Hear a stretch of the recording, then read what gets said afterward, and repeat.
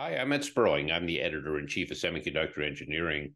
I'm here with Chris Rand of Nordson Test Inspection. We're going to talk today about manual X-ray inspection. Chris, where do you see manual X-ray inspection fit in? What's changed here, and why is it important now?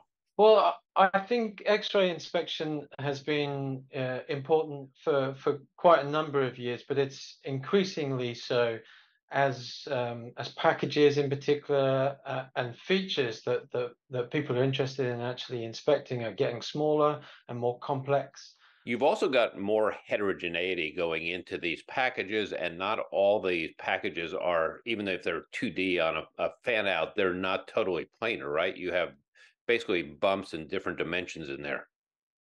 Right, exactly. And that's one of the strengths of X-ray imaging that we're able to see through all of those layers simultaneously. Therein presents some challenges as well because being able to isolate out those individual layers that you want to inspect. And that's really one of the strengths of the manual X-ray inspection techniques. What are companies actually looking for in terms of defects? Is it really defects, latent defects? Is it things that don't go together that you would expect in normal ways? What are they? How is this being used in the market?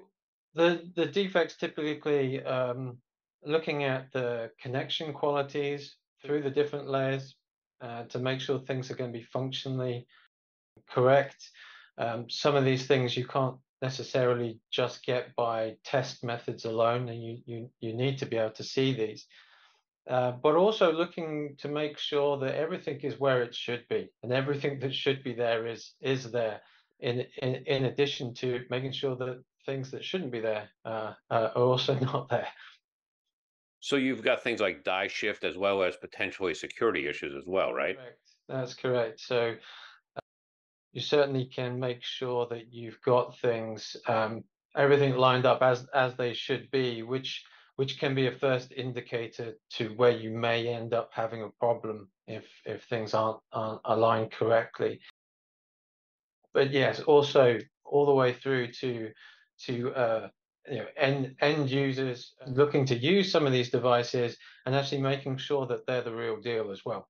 Do different materials behave differently under X-ray? Can you see through all materials equally? You absolutely can't, no. So it very much has a big effect on the imaging itself.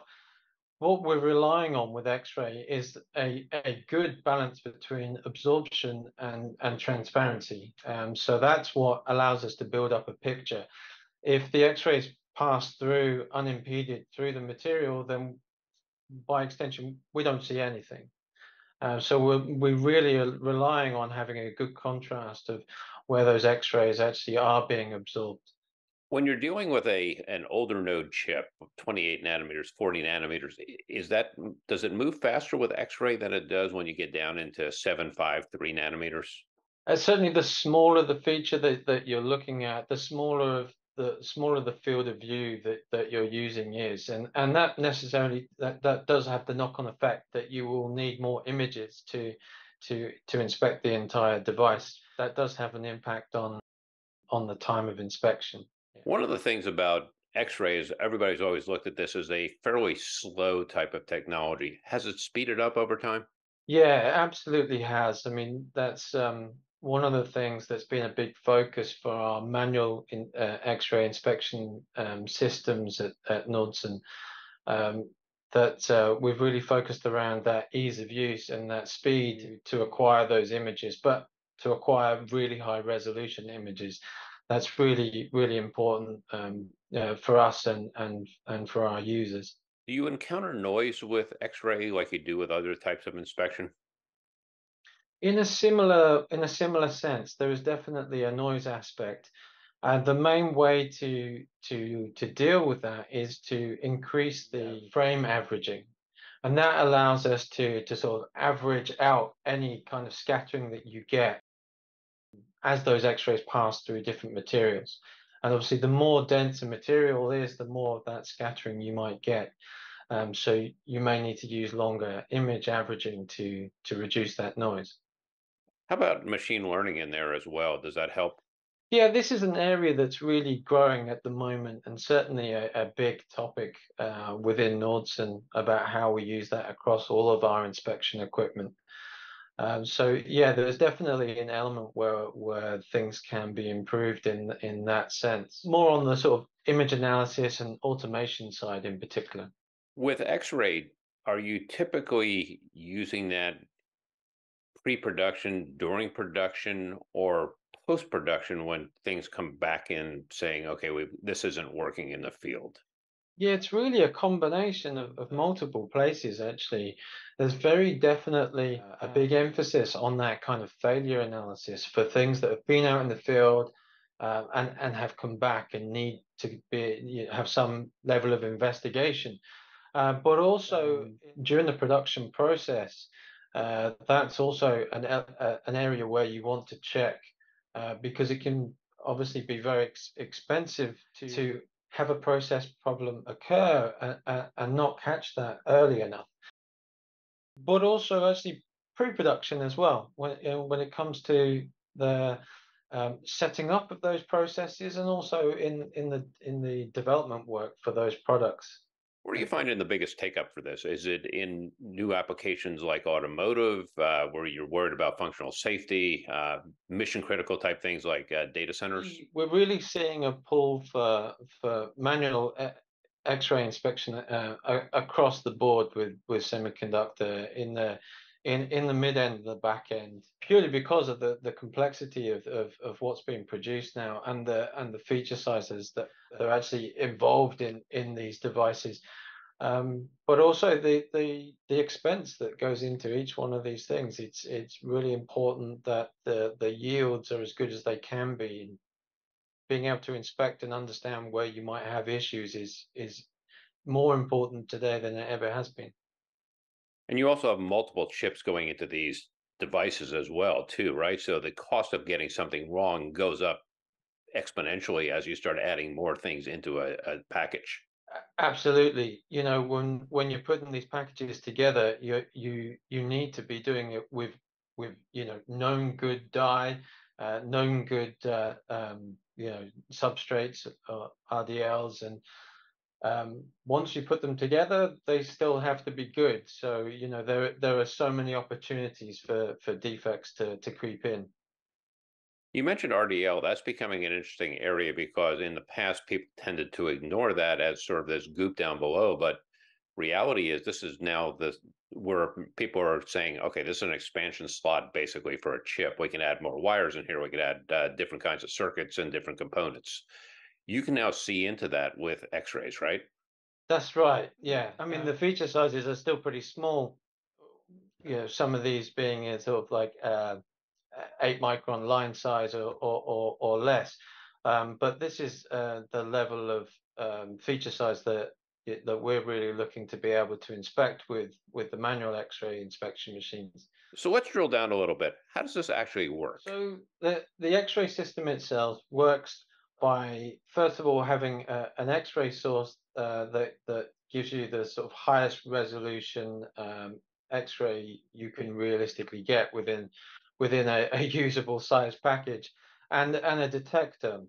So as those X-rays are produced and they travel through the object under inspection, they then pass through and collected by that detector. And it's the combination of where those X-rays are actually hitting the detector and what's not hitting the detector because it's been absorbed that helps us build up that image. In the past, a lot of this was single tubes, right? Now it's you can add multiple tubes and basically speed this up fairly significantly, or does that work for getting better resolution? The dual mode tube that we're talking about at the moment is still a single X-ray source, but it allows to have two specialized modes, effectively a higher resolution mode and a higher flux mode. Flux is higher flux mode is really important when you're looking at more dense materials, whereas that higher resolution mode, that's where you're really looking at the smallest of features. So basically, this is your abstraction in X-rays, right? Yeah, so X-ray tubes, they always come with a level of compromise. You have a balance between lifetime and power and resolution, and the way you balance that equation needs to be specific for the type of application that you want. The tubes that we've been producing over the last 20 years or so have been set up to give the best balance of all those things, long lifetimes, high power and high resolution. With this new dual mode tube, it just allows us to adjust that equation just a little bit so that you've got the ability just to get a bit more resolution when you really need it. The initial versions of X-ray inspection were somewhat destructive on some of the chips, right? What's changed? So the sensitivity of our imaging chain is really important in this respect, and being able to image faster. So the new sort of high frame rate detectors that we've got now allow us to image very quickly and reduce the dose imparted onto the device under inspection. And that's really, really important. You've also got software that goes with this. What's changed in the software? How sophisticated has the software become versus where it was, say, a couple of years ago? Well, that's actually been a major development for us over the last few years. I think you only really have to look at the way applications in general and software in general has changed in just a very short amount of time. So for the software that we're putting out now, we've completely changed the structure of that, so it's in a more modular fashion, which means it's much easier to update, add functionality, and address any bugs without incurring any unwanted changes. And that means that we can spend more of our time adding functionality and improving software rather than just maintaining it. There's also an expectation from customers and from the market in general, where software is no longer something that's a necessity just to have a button that makes something happen. It needs to provide an experience to that user as well. So it's a really important change in the dynamic of what software is now.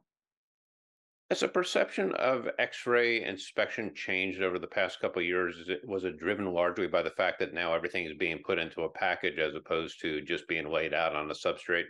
Yeah, I mean, there has been a real change in the perception of X-ray as from a nice to have process to being something that's absolutely necessary to prove the quality of the products that are being made now. Chris Rand, thanks for a great explanation.